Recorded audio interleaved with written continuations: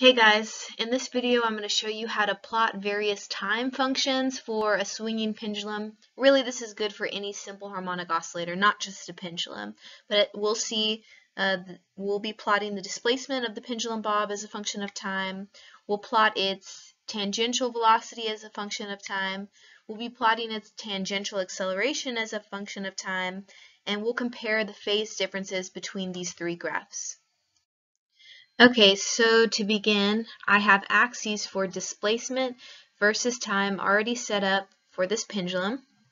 The maximum displacement from the zero position is A and negative A. So positive A will be on the right, negative A is on the left, and every fourth of a time value for my period is indicated with dashed lines. So let's go ahead and make a graph.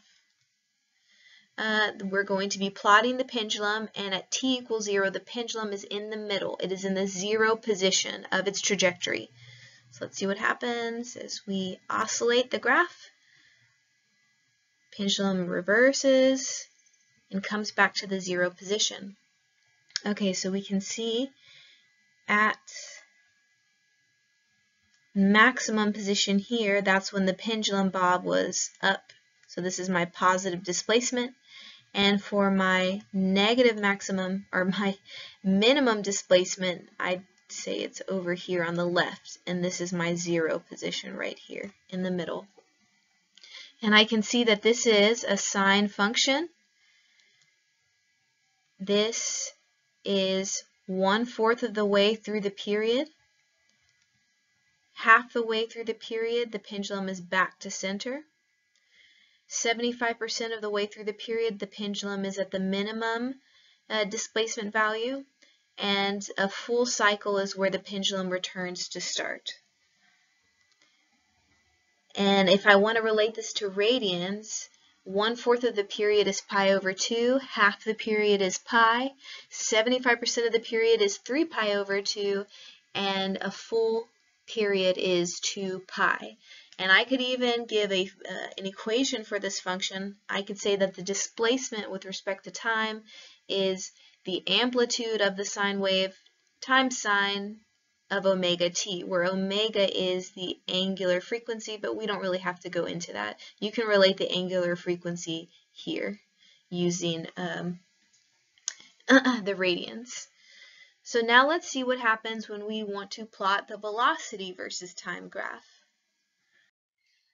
Alright, on this slide we're going to generate our graph of velocity versus time, and you'll notice I've carried over from the previous slide my equation for displacement with respect to time, and this is not yet my velocity graph. This is still just the displacement graph, but I'm going to show you how we generate the velocity versus time graph by shifting this to the left by pi over 2.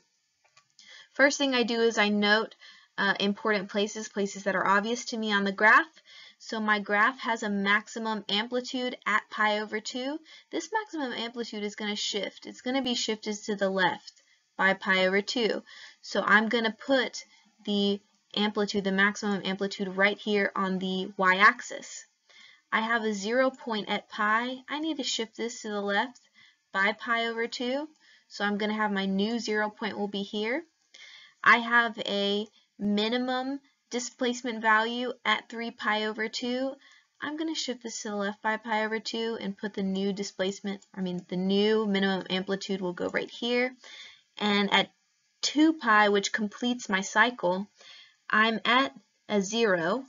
So for the velocity, I'm going to shift this here to the 3 pi over 2. And then to complete the function, to complete one cycle of the function, I'll have to continue my line up until it reaches the 2 pi. So let's go ahead and move this graph to the left by pi over 2 to generate velocity versus time. So there we go, we moved it to the left, and then I continue my line up, and bam. So this isn't perfect. I made this graph in Word, so this amplitude should actually be right over the 2 pi, but it's okay. Velocity is the time derivative of displacement. So I'm going to take the displacement and derive it with respect to time, and I get this function. The derivative of sine is cosine, and then I multiply by the derivative of what's inside the trig function. In this case, the derivative of omega t is omega. You don't need to know this, but omega is the angular frequency. And the maximum velocity can then be found, can be calculated by multiplying the amplitude by the angular frequency. Again, this isn't something you need to know for the course. I'm just including this for completion. I'm not including the phi symbol, which looks like this. You might see this later on in college. The phi denotes a phase shift right at the start of the graph. In this case, I'm not going to worry about it, but you might see it later. I'm just leaving it off for simplicity. So to recap for this, cosine leads sine by pi over 2. As we can see, I shifted this graph to the left, my original sine function to the left by pi over 2. We say it leads, we say that cosine leads sine because at t equals 0, cosine has a max. At t equals 0, sine is at a min, so that's why we say it leads. The velocity leads displacement by pi over 2, or 1/4 the period. So just note that always the derivatives lead the functions, and the functions lag the derivatives. But we'll see that again later on. Coming up on the next slide, I will show you then how to get your acceleration versus time graph from this velocity versus time graph.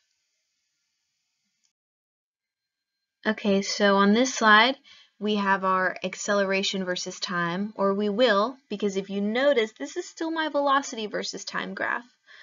So in order to generate my graph for acceleration versus time, I need to shift the points on this graph over by pi over 2.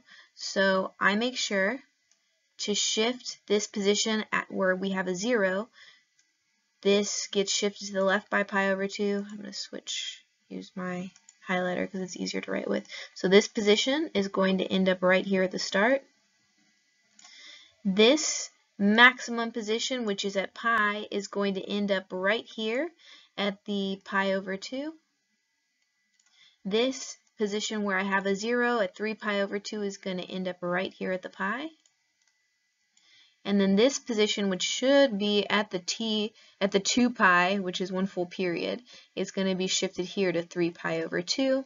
And what I'll then have to do is just draw a line extending down to complete my cycle, because a cycle is a full 2 pi. Notice I've left up my functions. My displacement function is still here, and my velocity function is still here. And I remember that the derivative of displacement is velocity, and the derivative of sine is cosine, and I also have to take the derivative of whatever is inside of the function, and that the derivative of omega t with respect to t is omega. Omega is the angular frequency. We don't need to know that for this course. And the velocity, the maximum velocity, is found at the amplitude value times the angular frequency. So let's now shift this graph over to the left so I can generate my acceleration versus time. Boop, just like that. And then I extend the graph down, and there we have it. I have now completed a cycle for the acceleration versus time in 2 pi. So we know that the time derivative of velocity is acceleration, so I can generate this graph here. My acceleration is the derivative of cosine. The derivative of cosine is negative sine of omega t.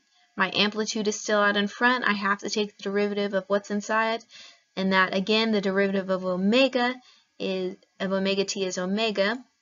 So this becomes negative a omega squared sine omega t. The maximum acceleration is given by negative amplitude times the angular frequency squared. We don't need to know that for this course, but just in case. Note that negative sine leads cosine by pi over 2. That also means acceleration leads the velocity by pi over 2, or 1/4 the period. And acceleration will lead the displacement by pi, or half of the period.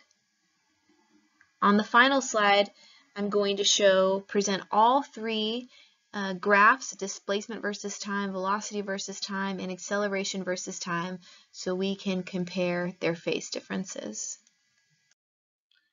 So on this slide, you can see that I have all three time graphs for my simple harmonic oscillator, the pendulum in this case. I have displacement versus time, the velocity versus time, and acceleration versus time. First thing, again, velocity is the time derivative of displacement. So I can see when my displacement was at 0, which is at the 0 position right here, my velocity has a maximum value. You should remember that from pre-IB physics. I choose the positive direction to be towards the right and the negative direction to be towards the left. So as the velocity moves, as the pendulum moves, it achieves its maximum displacement and velocity falls from its max to 0. Notice that acceleration is the time derivative of velocity. So up here, when velocity was at its maximum value, the slope of velocity is 0. So the acceleration at the 0 position is 0. As velocity slows to 0, velocity is 0 when the amplitude of the displacement is max. When the velocity slows to 0, the acceleration increases to its maximum value. The slope of the velocity is negative, so the acceleration has negative values here. It should make sense. Functions lag their derivatives. They lag their derivatives by pi over 2. So to generate my velocity graph from displacement, I moved the displacement graph to the left by pi over 2. And to get my acceleration graph from velocity, I moved the velocity graph to the left by pi over 2. Notice that acceleration and displacement are opposites. So my displacement graph in this example was a positive sine function.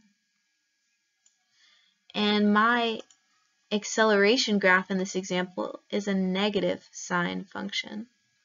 These two are out of phase with each other by a full pi. Acceleration leading my displacement by pi. So if I was given a displacement graph and I needed to make acceleration, I would need to shift my displacement over by half of its period, or pi. Finally, the IBO expects you to be able to draw all of these phase difference for any type of simple harmonic oscillator. It's not hard. Just remember the derivative is ahead by pi over 2. To draw it, you move the original graph to the left by pi over 2, and acceleration and displacement are separated by a phase difference of pi. I hope you found this video useful. Thank you for watching, and study well.